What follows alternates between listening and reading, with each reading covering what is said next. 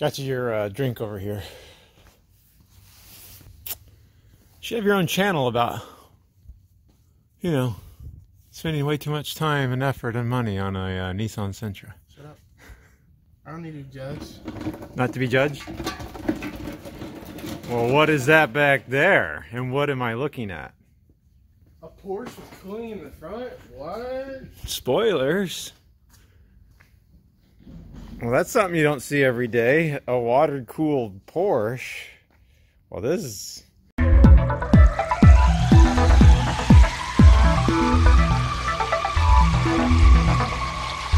might be something of a rarity. It's a 1966 Porsche. I don't know much more about it other than one little thing.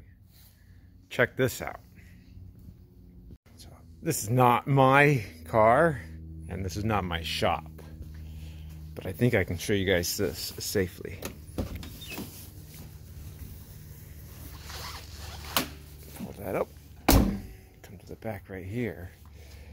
And there's going to be something of a surprise back here. But I don't want to show you yet because I want to touch base and tell you what's going on. So I'm over here at the shop, my son's shop. He's working on this Sentra, big surprise. He's putting a new radiator in. And I just happened to come down here to give him some support because he ordered the radiator, came to my house, I brought him the radiator. This Porsche right here is the owner of the shops. He's one of the nicest guys I've ever met and definitely the best mechanic I've ever seen. I don't have permission to actually go through it, start this thing up, but it's such a unicorn that it's something worth showing. So let's take a look at it now that we laid the groundworks. I don't know too much about this, is guess what I'm saying. You guys ask me questions, I'll ask the owner. As long as I don't get in trouble. You guys ready for it? So this is the ultimate monstrosity. Is it a monstrosity? What is it? Piece of art. That is a better name. This is not a monstrosity unless you are a huge Porsche fan, because why would you have a radiator on an air-cooled engine? But check this out. That's an LS swap. Now, I've never seen an LS swap in a Porsche before, and when my son told me about this, I said, no, you can't get an LS engine in a Porsche. That's impossible, because how would the transmission made up? How would the engine fit? You have to have like some turnbuckle thing backwards, forwards to get the engine hooked up to those rear wheels, because there's absolutely no way you can get the engine and the transmission with it can't be done. And yet here I am looking at it done. He took a picture, showed it to me, and I said, well, now I've seen everything. So I wish I could tell you the exact size of this engine. I don't know, but you can see it is naturally aspirated V8, and the coolant lines go up front. I don't know how much modification they had to do on this to get this to fit in there. You can see how incredibly close this is to the front end right there. If I go down underneath,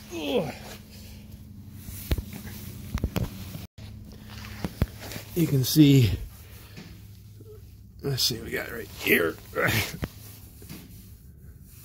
don't know, it's actually got quite a bit of space between the crank there and the rear bumper. But it's got a, did you say a custom made bell adapter?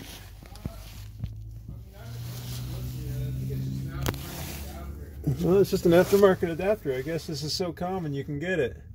So it is the Porsche transmission hooked up to an LS engine. This thing's got to fly, right? It even has provisions for AC. I don't see any AC lines hooked up yet.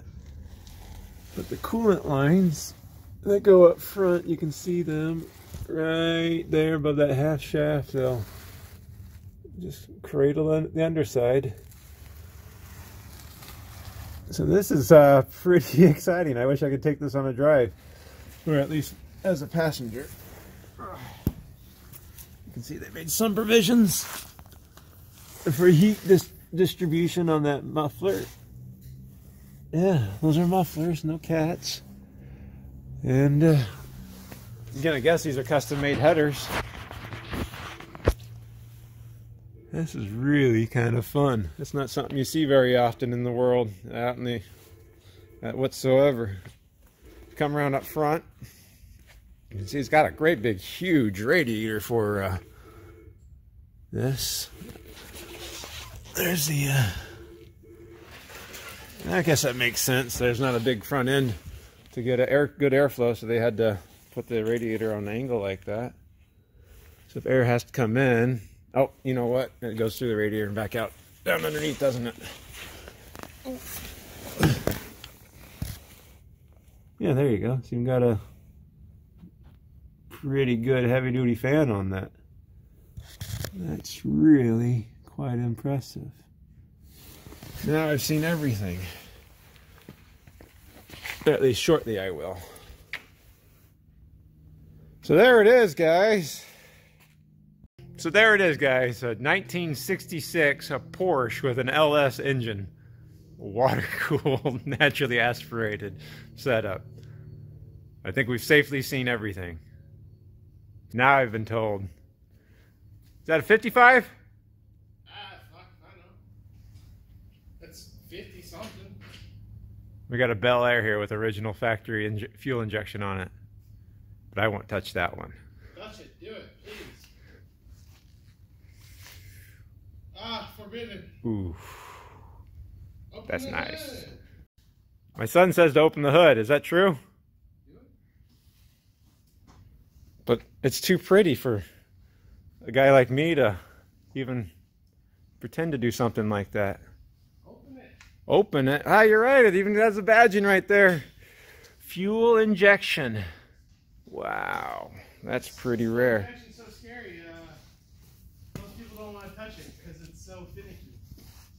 Well, let's see. I don't blame them. If I'm to read this sign right here, fuel injected 700 R4 transmission. Do you think it's really for sale?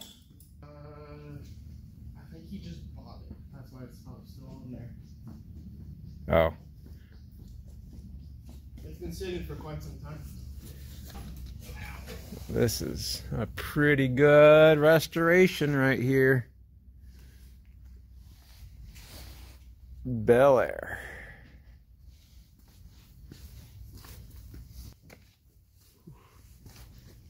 Open the hood, kid. Open the hood.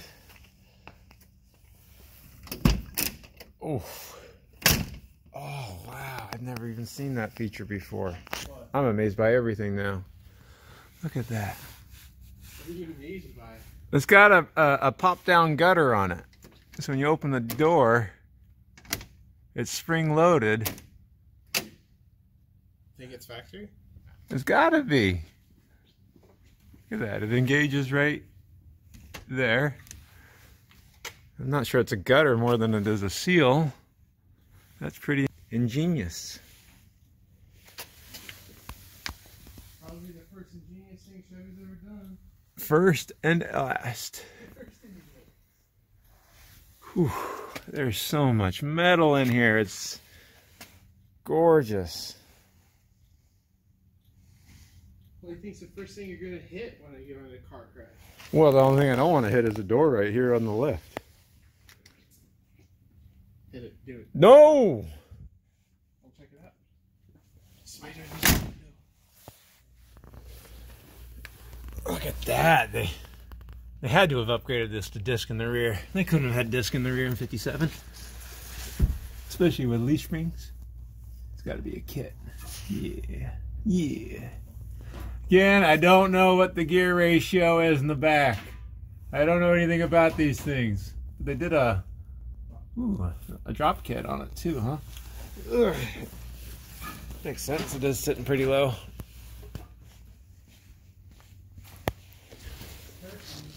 All right. Let's take a look here. Ooh.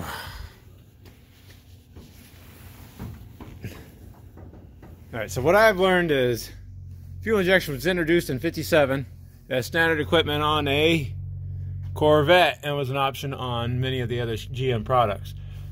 This is something of a rare thing, And some people didn't like them and changed them back to a carburetor.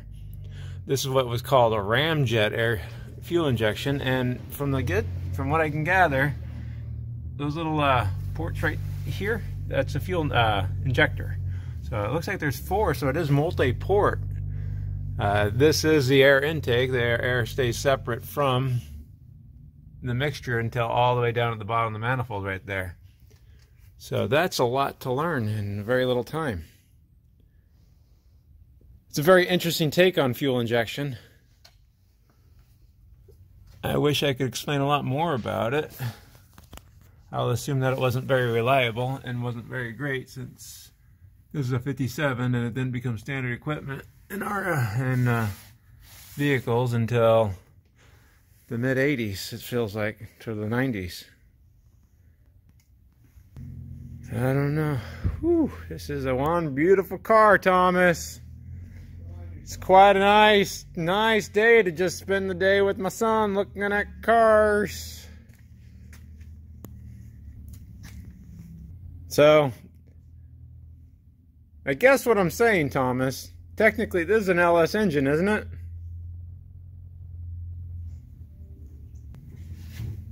Sure looks like it with that timing cover. Sure looks like it with that water pump. Uh-huh. Sure. So, see if you're wrong in the comments. if I put these two videos together, we basically have a strange link between a 1966 Porsche and a 1957 Bel Air, using pretty much the same power. Now I think we've seen everything. Well guys, so there you have it. An accidental journey into 2, what I would call unicorns in the automotive world. I'm not much of a car enthusiast, but I can appreciate beautiful creations in cars. What? I guess there's a Mach 1 in there too. Do you guys want to see that too? No, I don't generally have a car. This is not a car channel, because I call myself an expert, but I don't know everything. It's just, like I said, I can appreciate interesting things. You know, is this what I'm supposed to be looking at over here? Mustang all the way to the far right. This blue guy? Well, there's 2. Far right one. Oh, okay, good. Thank you. Much more than your average mechanic, but I can definitely appreciate these things. So this is not the Mach 1. This is a inline. Wow, it's got an inline 6 on it, right? Yeah. I don't know what year this one is. I'm sure somebody will. But look at that, it's convertible. What? Something 60, huh? That's about my knowledge too. But here we go. Here's the Mach 1. I'm sure there's lots of guys out there saying, oh my gosh, please do something that I want you to do. And I'm not going to know what to do because I can't hear you guys. Do I dare open it? There you go. Ooh. Wow. If you look closely, look. It actually has functional air induction cowls on the hood, not just for decoration. Yeah, I mean they were decoration, but we made it. They were decoration? This is aftermarket, vacuum actuated? No, that's why it looks so new. Oh, I just thought they took care of stuff. Well, I think something... Well, I mean, it's a Ford, so you still have to fix it every day, right? That's why it's in the shop? I think if I remember correctly, they had, like, restored this thing, like, in the 80s. The 80s? That's quite a decade to say. And then it was stored away. Well, that's not a bad time to restore it, because you would have been forced to stay with fairly standard parts and not go crazy with technology and start doing all sorts of what you would call hacks. So, wow. I don't know. I assume these are original numbers on it. Wow, look at that dash. This definitely was stored away. That dash isn't even cracked. It's got a nice color scheme too. Wowee. I don't know anything about this other than it's pretty. Tell me something about it. What year is it? I don't know. All right, I'm gonna have to do effort now. 70? It's gonna be hard to drive this thing.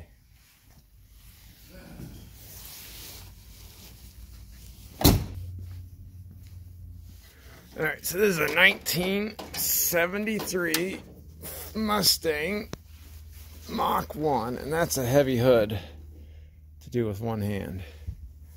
I don't know why it's in the shop. I noticed that it's missing its steering wheel, so I assume there's something with steering that they're doing on it. That's as smart as I get, but they did look like they upgraded the headlights to be nice, bright. Are those LEDs? I think those are LEDs. I'm sorry. Jeez, I don't want to touch anything because I don't know what. Is that power steering cooler? And it's definitely naturally aspirated. I know everybody wants to know. Got AC. Looks like a. I don't know if it's new. It's been, yeah, it's been converted to 134. Wow. I don't even know what size engine that is. I don't know. I'm not much of an engine guy. I was too familiar with my 351 Modify that I had in my Bronco that I don't want to work on Ford engines anymore, which is ironic since I ended up having to work on a V10. That was a 6.8. There it is. They stuck with, looks like, drum brakes in the back. I know everybody wants to know what the gear ratio is back here, but I do not know. I don't think it looks brand new, but I can't imagine. Lots of brand new stuff under here. 73, I can see the 73 styling in it. It does seem to harken more to the same era Lamborghini styling. It's hard to say that this and those are both Mustangs.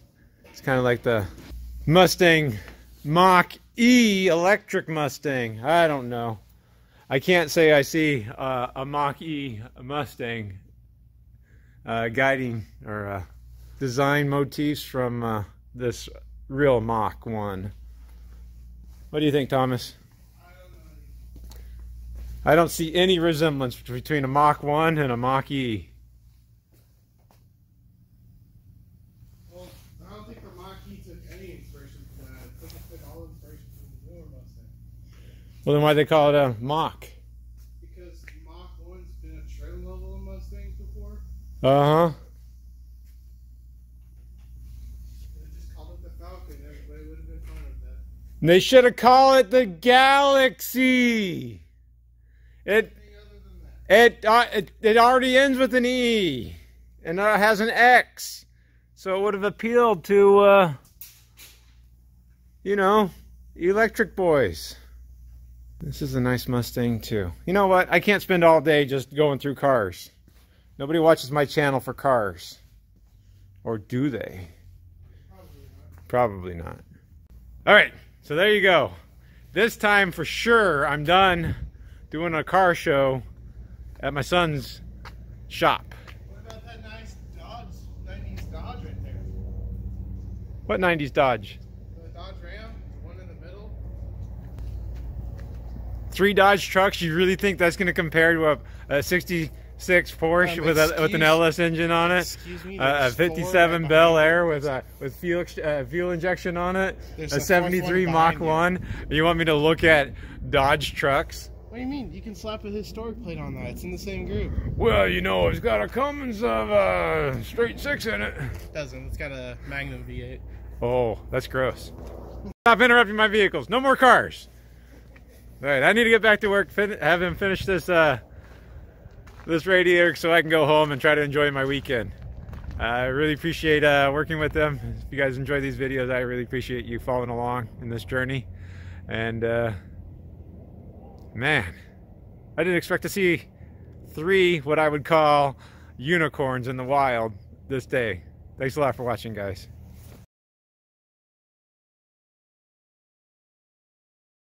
Well guys, so there you have it. This was not sponsored by Rustic Wrench here in Apache Junction, Arizona, but they're really good guys and they do great work. I couldn't recommend them more for any sort of automotive repairs. They've helped me out of a number of problems, and I've appreciated all the help they've given me. Thanks a lot, Thomas. Thanks a lot, Mike. Take it easy.